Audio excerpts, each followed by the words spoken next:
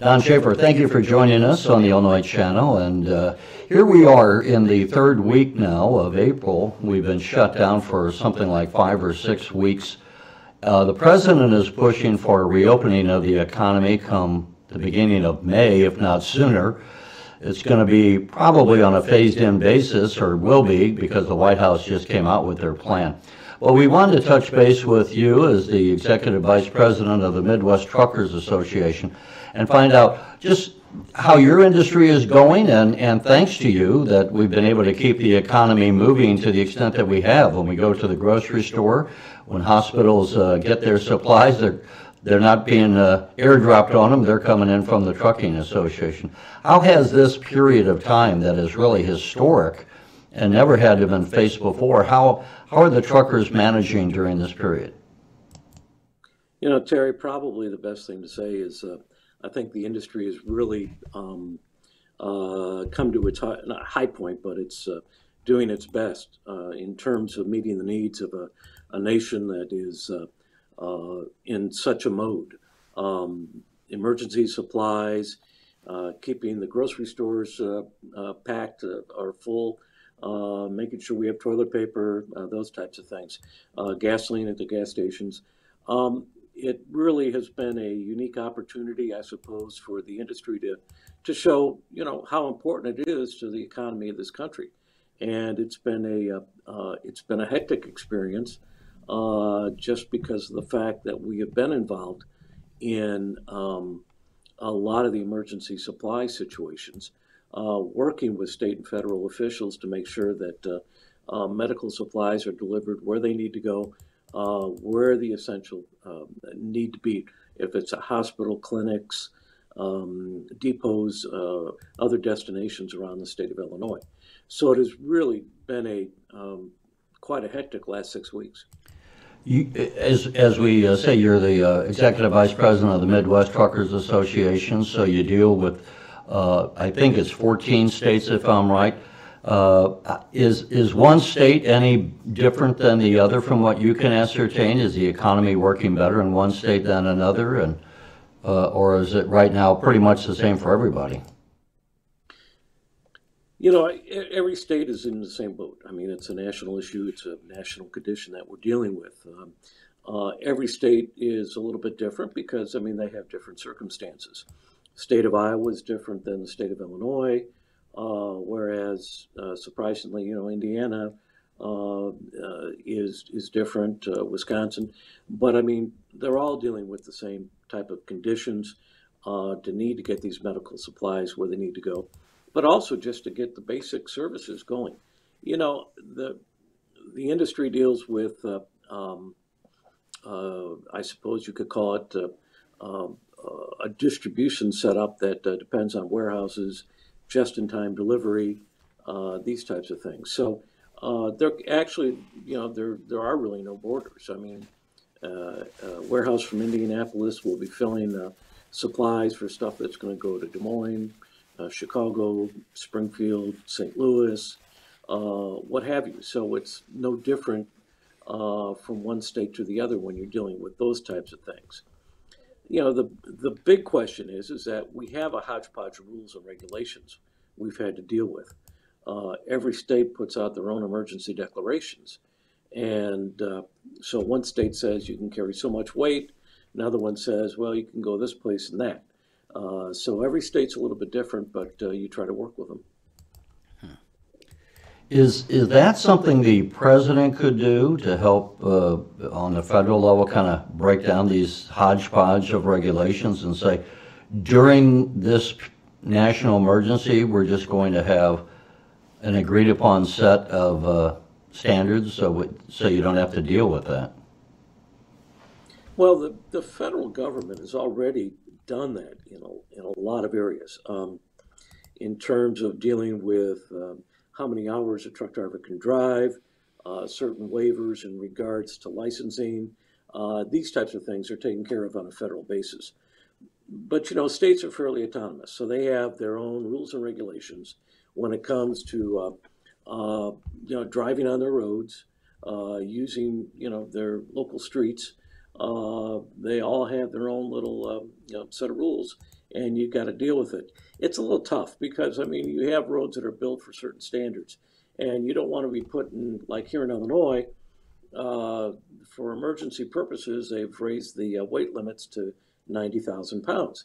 But you don't want a 90,000 pound truck going down a rural bridge that could only handle, maybe 20,000, those types of things. So you got to keep some of that local control in there just to protect the infrastructure of what we have. But at the same time, as we're talking, I mean, I think we see that, it is every state has the same set of problems that Illinois does, and I think we just work through them. On the other hand, I would think there's a couple of things that are working to the truckers' advantage. One is that we have almost the lowest fuel prices in our lifetime, and you and I have been around for a while. The other thing is that we don't have as many people on the road, so it's probably a lot easier for truckers to get to where they want to go without being stuck maybe in the traffic they normally would be. That's been one of the interesting things is that there have been traffic studies done that calculate the average speed of a truck on the highways. On a normal day, you drive around through the city of Chicago, average speed, 24 miles an hour. Not much, because you're dealing with traffic congestion and those types of things. Now traffic's moving at the standard speed limit. I mean, 55 is not uncommon. So you're going to see trucks maintaining normal speed on the expressways. That's not going to be like that forever. Once, the economy, once everything opens up and we start trying to get the economy moving again, we'll deal with that when it happens. But for right now, a combination of lower fuel prices and the fact is that there is very little traffic. It does mean that things are moving more efficiently. But it's not going to be that way forever. For those in government who are listening, whether in Illinois or other states, what could they be doing? Every day we have here in Illinois, Governor Pritzker having a press conference saying what he's done to manage the situation. What would you say if you had his ear? What could government be doing now that would help as far as the truckers being able to get the products delivered? Just to help your industry in general? Well, we've got probably two sides of this industry right now. You've got the side that's super busy. They're going, as hard as they can. And, they've got, for example, a lot of companies have got drivers who are learning, have learner's permits, and they want to get them on the road. But the problem is that driver facilities are closed and we cannot get driving tests done for these drivers. It would be great if we could get that done because we could get these drivers going for companies that need them. These are companies that are hauling emergency supplies. They want to get these new drivers going, but they're kind of stuck in dead center right now because they cannot get their driving tests done. If you look at the big picture, how long is this going to go on? I mean, are we going to be, if the shutdown continues for another month, we're going to have problems. We have regulatory issues that have to be dealt with. We have licensing issues. These types of things that, the longer we let them go, it just impedes keeping the supply chains moving. If we can't get those things moving, then we're going to have some real problems in the next month. A lot of people in business are struggling to stay in business because this has just put, like restaurants, it's just killing their business. The truckers, it seems to me, and I'm asking you to correct me if I'm wrong, on one hand, are the people that are still able to function, and frankly, most of us who probably never think about trucking in the main are now relying on truckers to keep us alive, to keep us fed, to keep the pharmaceuticals that we need at our pharmacy stores.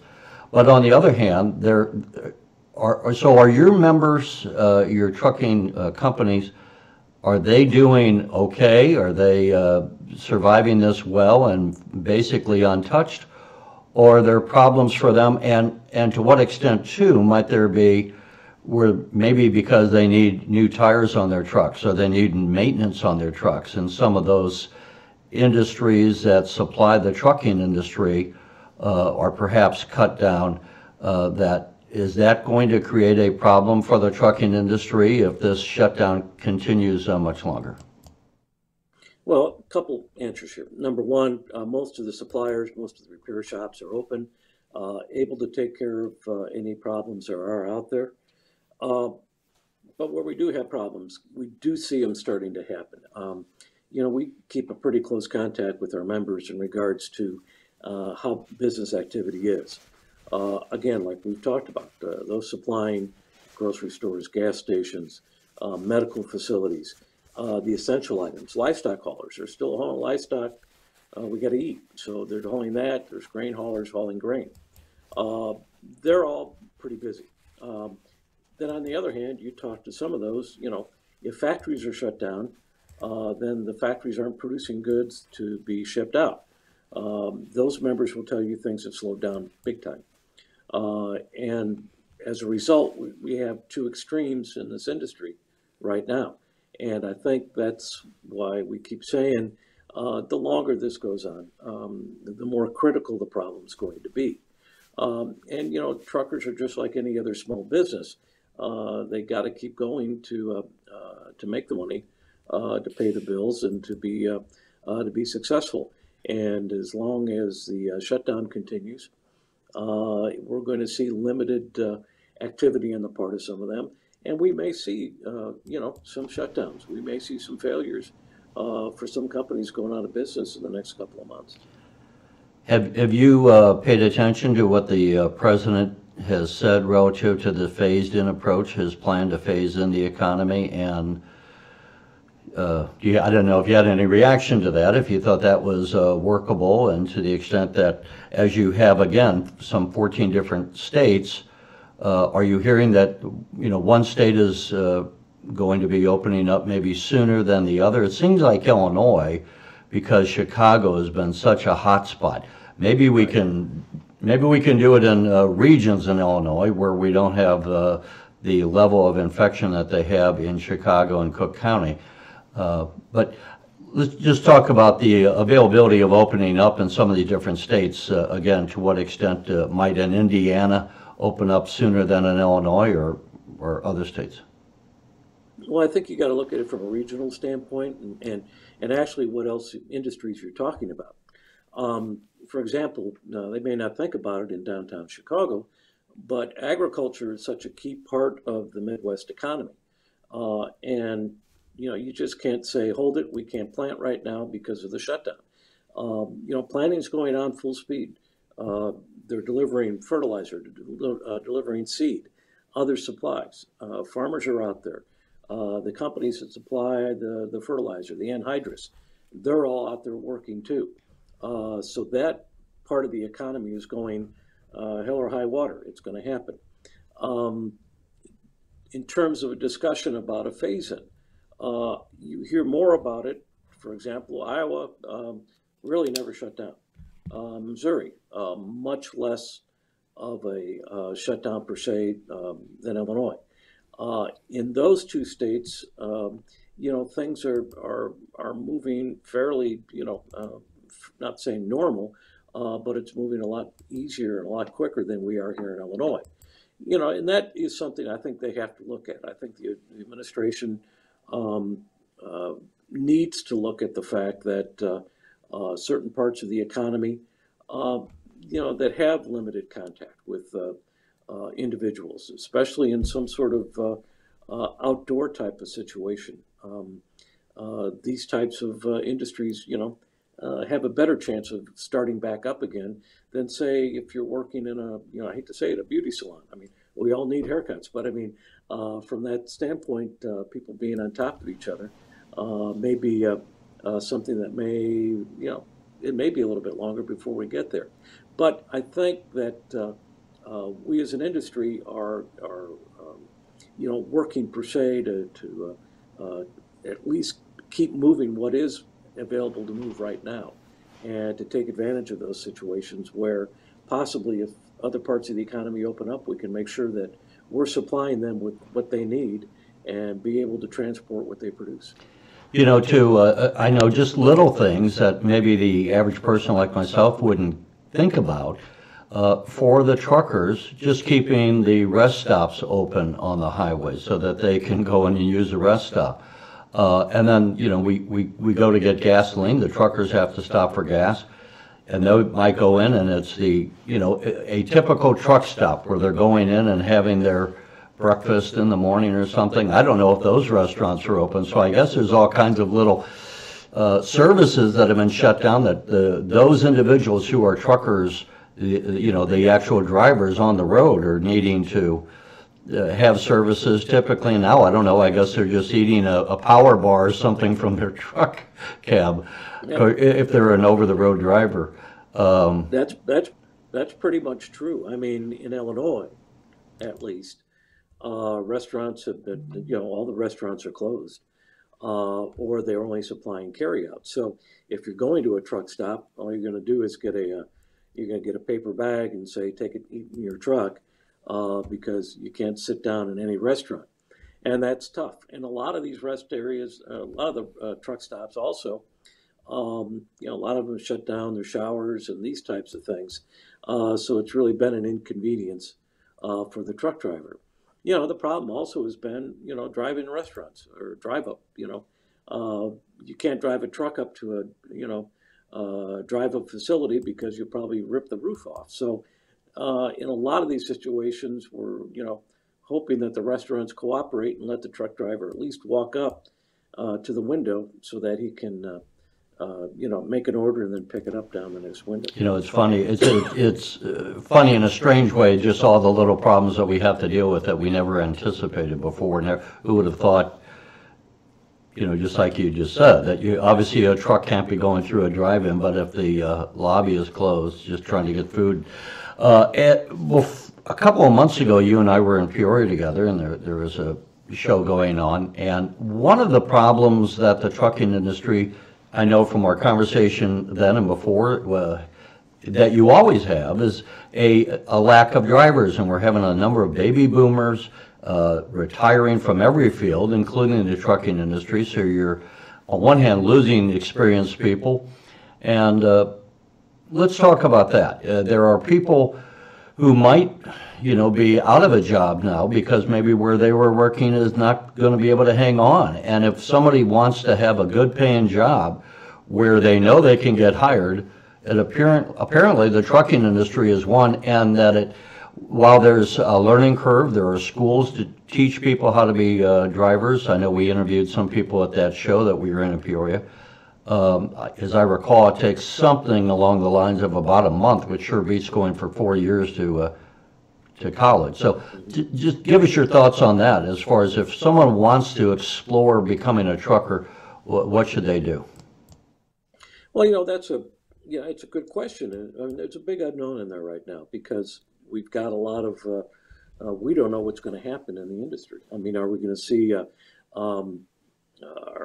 a lot of trucking companies shut down, or are we going to see a slowdown in the economy, the recession that we all fear? Does that mean that the shipment of goods and services are going to slow down? We don't know. The one thing we do know, though, is the fact that you know, the truck driver population is an older population, and you know, the fact is that the average truck driver is 50 plus years old. And, you know, it seems just in the last 2 or 3 years, there's been this big push for us to start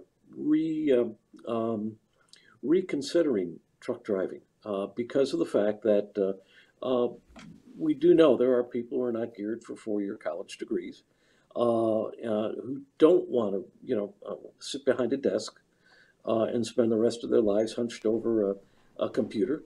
They want to be out using their hands. They want to drive on the open road, or they want to be involved in warehousing, logistics, any of other parts of this industry, which continues to grow. So it is something for someone to consider. If they don't want to be a truck driver, there are so many other parts of this industry. Warehousing um, is um, is so big because of the fact that the means to of our supply chain has changed dramatically in the last couple of years, and thus understanding how to ship goods, understanding how warehousing works, what comes in, what goes out, these types of things. It's really created a massive new segment of the employment field. You still got to be, you got to use your smarts, but it's not something that requires a 4-year college degree. And we tell people that we go, hey, this is these are very well-paying jobs. And that's what I was going to ask. We spoke a little bit about the salary before, but obviously, people, what kind of salaries would one be able to have just on a range? And also we should mention that everyone, I think, sometimes jumps to the idea that every trucking job is driving from here to California. That's a lot of a lot of driving is local, going from Springfield to Decatur or Springfield to maybe Chicago or maybe much less than that. So let's just talk about what does the job entail in general, and then what kind of salary ranges are we looking at? The idea of a long-haul trucker has really changed because of the fact that the industry has really gone intermodal. So in other words, if you're going to, you want a product, say I want a laptop computer. You order your laptop computer. The laptop is built in China or Vietnam or someplace else. And then it is shipped. It could be shipped by a jet, or it could be shipped, put on an intermodal container, put on a boat. And they come over to the United States, like in Long Beach, California. It then goes from a boat, then it gets on a train. And it gets on a train and it would go to maybe a place like up around Joliet, Elwood, Illinois, which is the largest, what we call international port in North America, because of the fact that then all these things come in there, they're broken down, then they're put on a truck, and then they're sent to stores or warehouses all across the Midwest, 600, 700 miles. So the idea there is things have changed. We don't do these massive or long haul drives as much as used to be done. It's still done, sure, there's specialized stuff. But a lot of it now is maybe a long haul, maybe 600 miles, 700 miles. The idea of a trucker is, they used to be, yeah, okay, they're gone for weeks at a time. That's not always the case anymore. There are local drivers. So it depends on what kind of truck driver you are. And Don, from a salary standpoint, what kind of money? Obviously, people are going to be working to bring home a check. At a minimum, they'd be making what, would you guess? Well, I mean, a local driver, say you're a brand new guy, just get behind the wheel of a truck. The guy, because he's going to make 20 bucks an hour, sure.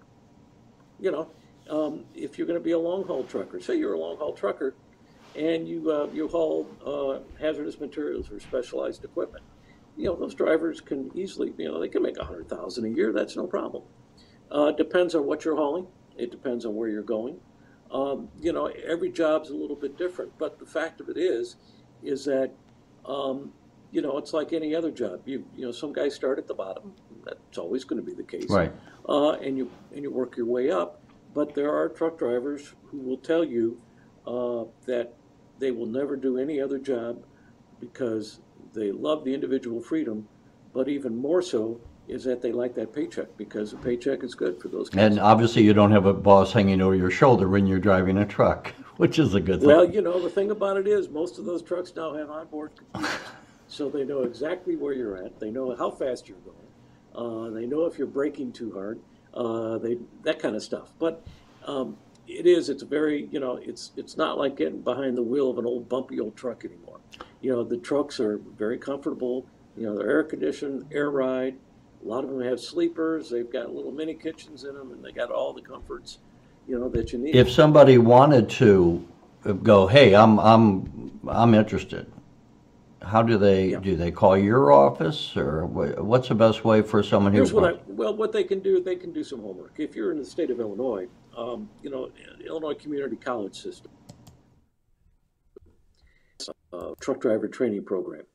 And depending on where you're at in the state of Illinois, check with your local community college. There are also, and it's important to say this, certified truck driver training schools, commercial programs that again offer the same type of a situation. They offer the training, basically, a lot of the same curricula, but they don't do it through the community colleges. They do it through other programs. There's a lot of those here in the state of Illinois. Look for the ones that are certified, and they can be. You can find them online. They're all over the place. But again, the situation is that you get out of it what you put into it. If you are really interested in making a career out of either driving a truck, being in logistics, being in warehousing, there is a need. Well, and the other thing is, if you wanted to move anywhere around the country, I would think you're always going to have a job. It's not just, it's something that's going to be needed everywhere. And you're probably never going to be, there's always going to be a demand. I think, unlike so many other businesses, if you used to be working into a VHS tape factory now, or DVD, now you're out of a job. Truckers is always going to be in demand. Trucking, and here's the thing. People think when they think of trucking, they think of, the J.B. Hunts of the world and the Werners and the big guys they see on the highway. But, they only make up maybe 20% of all the trucks on the road. Almost 80% of the trucks that are on the highway in this country are represented by small to medium-sized trucking companies, family-owned companies. They may have 3 generations of a family working for the company right now, and the company's been around 100 years. There's a lot of those. We've got 4,000 companies that are members of our association, and probably half of them are still family-oriented, where Grandpa started the company. Junior is running it now, and his son or daughter are involved in the company now too. And it's not uncommon for 3 generations to be involved in a company. How long they? It seems like that these are the kind of companies that kind of survive because maybe they have a lot closer contacts and things like that. So they have been able to survive the ups and downs of the economy over the years. Private industry is always very flexible and adjusts to the situation. And, we were just talking to another small business person who had to come up with a whole new product line because they couldn't sell and deliver what they used to be selling. So I know truckers, thank God for truckers, and the president recently honored the trucking industry for keeping America moving during this period of time. And as I said, I think all of us who have taken so many things for granted, like toilet paper, are suddenly realizing how much we owe to those who work behind the scenes, who keep our grocery stores and our pharmacies and our hospitals supplied, and those are the truckers. So we really couldn't be having any economy moving without them. Well, it gets back to, back when we were kids, the Knights of the Highway. The trucking industry was looked upon as something of importance. The industry had a lot of pride in what it did, and those types of things. Over the years, the industry's kind of been berated, been beaten down a lot, and kind of looked down on. But then, sometimes it takes situations like this for folks to realize again, hey, you know what? If we didn't have trucks on the road, our economy would shut down. And I mean, literally, the economy would shut down. You'd be out of gasoline in 5 days. You'd be out of milk in 3 days. Right. Grocery stores would be empty. Their shelves would be empty in 3 days. Well, and as you said earlier, and I didn't think about it just as far as the farmers. You think about the farmers on the farm, but they're not an entity unto themselves. They still need to have supplies brought to their farms so they can have the seed and the fertilizer and all the rest that they need to keep farming. Sure, and in fall and harvest time, I mean, you got to get the grain from the farm and to the elevator, and then from the elevator to the processor or the river terminal, no matter where it goes, and that's all done by truck. We're seeing how important trucks are, especially coming up this summer, because of the fact that we're going to shut down the Illinois River this summer. I shouldn't say we. The Army Corps of Engineers is shutting down the locks and dams on a good portion of the Illinois River this summer because they need to be repaired, and a lot of the locks need to be replaced. So this is the summer that they decided they're going to do it. Well, it's going to shut down all that barge traffic on the Illinois River. So for 2 years we've been strategizing, having trucks available to move grain or to move fertilizer up. And how long, Don, is that going to be shut down? Well, we're talking 5 months. I mean, they're going to start this early summer, and then it's going to be shut down for at least 5 months. And it just means that those barges that you always see going up and down the river won't be doing it this summer. So all that stuff has to be moved some other way, and it's going to be trucks. So it just shows that if one mode's down, the other one's got to pick up and carry on. Well, maybe we can do another follow-up conversation on that. We've already kept you about half an hour, so I don't want to keep you too long. But as always, we appreciate you joining us. Is there anything else you wanted to say before we close out? No, just thank a trucker. I mean, that's the big thing. I mean, the president did it last week. The fact is that, we've heard that a little bit more. It's kind of, for me, I've been in this job 28 years. It wasn't too often you heard compliments for truckers. But watching TV commercials, they're sitting there saying, well, thank the truck driver for bringing this and bringing that. You heard the president say that, it's kind of nice to hear a politician say that, because usually you don't. Usually they're beating you up, so hopefully there's a little bit of newfound recognition there that the economy does move, with the help of not just trucking, but I call it logistics, because they're all key components. You've got to have the warehouses. You've got to have all the modes of transportation working together this day and age. You can't depend on just one to get things moved. It takes a lot of everyone to do it. But we always consider trucking first mile, last mile. We're the industry that takes it maybe from a train or an airplane, to where it goes.